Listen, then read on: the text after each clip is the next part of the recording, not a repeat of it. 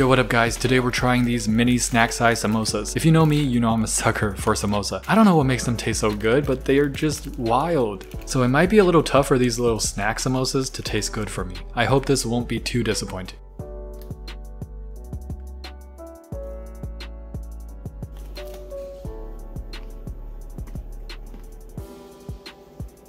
Whoa, okay. This is no joke. This is actually pretty good. Now of course this can't really compare to an actual samosa, but if you're wondering if it tastes good as a snack, hell yeah, I would get this again in a jiffy. I could eat the whole bag no problem. It's pretty addicting. 4.8 out of 5. Smash the like button and subscribe for more.